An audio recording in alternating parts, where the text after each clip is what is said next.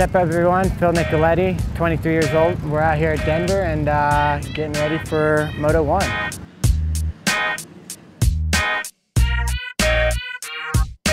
Freestone was awesome. You know, I qualified 20th, wasn't that great, so we're doing some suspension stuff. So just trying to feel some things out. And then first moto, I started out by the box, and you know, my 1110 bike's got some horsepower, so we ripped a pretty decent start. And I was about third coming around the first corner, and you know, I passed into the lead and, you know, the second corner or whatever, and, you know, just led a lap. So it's kind of surreal, you know, being out in front of everyone. You know, it's, when you're mid-pack, all you hear is the bikes and everything, but out front you hear air horns and people going crazy. So it was a cool experience. And then I crossed over the checkered flag for the first lap, and I was just kind of taken back. I held my breath for the next 5 corners and kind of went backwards a little bit, and then I regained myself midway through the moto and unfortunately ran out of gas. So, you know, it's live and learn kind of a deal, and you know, move on to this weekend.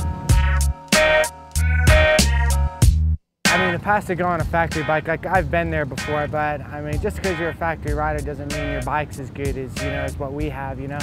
I mean, we put our budget into the bikes, which is pretty unbelievable. I mean, you know, we're not much about the show. I mean, in some ways it hurts for title sponsors and stuff, but they got to realize it's not about the show, it's about what runs out on the track. So, you know, my team busts their butt for the budget that we have, and, you know, we try and get it done with what we got.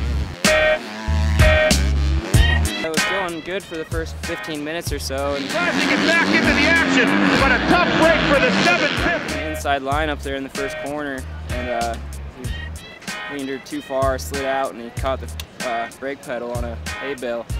We're in a flat black box fan, so it's pretty unique. You know, it's like going back to the amateur days. You know, I fitted out of a pickup truck my whole life, and I would sleep in the back of the pickup truck. So it's not much different. You know, it's I mean, it's just unique. We get the job done for what it is, and as you can see, I mean, it's nothing too special. Anyone can go out and do something like this, and you know, we try and get the job done.